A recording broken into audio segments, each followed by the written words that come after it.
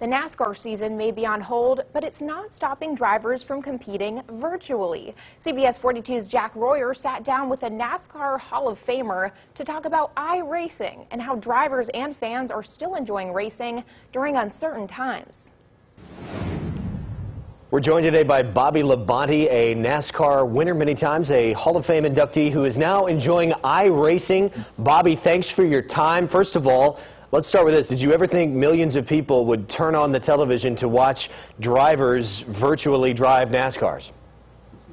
Not in a million years, that's for sure. So it's definitely a different way of looking at it right now. I mean, obviously, we didn't know this would take place a couple weeks ago. E-racing, iRacing, NASCAR has been behind the e-racing part about it, and iRacing's been a platform that's been around for a long time, and it does get a lot of viewers, but I know they've had a lot more subscriptions in the past 2 months than they've ever had at one time. So there's a lot going on there, and for Fox to have picked it up to be shown on TV on Sundays and even some Wednesday nights has been exciting for NASCAR, being at this time that everybody's on pause until we, as I would say, the yellow flag's out until we get the green flag back out. So been able to be a part of it, and that's been exciting for me and a lot of fun as well. So I get to do it from home, which is really cool. Perfect timing for sure. Was this something you did beforehand? I know a lot of drivers were already iRacing and real-time racing, if you will. Was this something you were interested in before?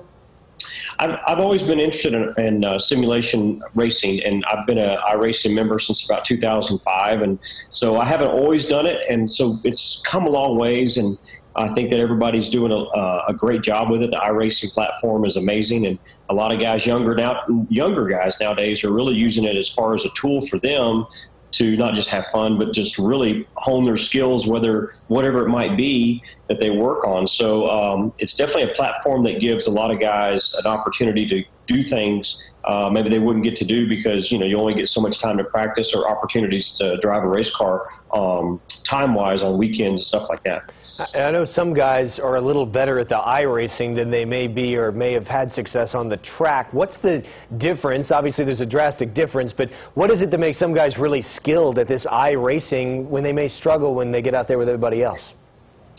Well, I mean, it's different across the board. Timmy Hill lives close to me here, and he's really, I mean, he's been iRacing for many years and honed his skills at it and has a lot of wins and is really good at it on the Sundays that we've seen, obviously. And there's some other guys as well. And then you have veterans that might not have done the iRacing thing as much. But I think as far as gaming goes, I feel like it's hand-eye coordination, and it's a lot of just knowledge on what you're working with and what you're doing with it. So I think it goes in different ways, and you see guys that are better at it now than they were 2 weeks ago, and some are about the same, and you don't know. There's just different variances in it, but I think it's just a matter of another tool in the toolbox for people to hone their skills, whatever it might be, to get better at it, and a lot of guys are really good at it. I know it's probably given fans a sense of normal during these ridiculously uncertain times in sports across the board. How are you and your fellow drivers doing with all of this, and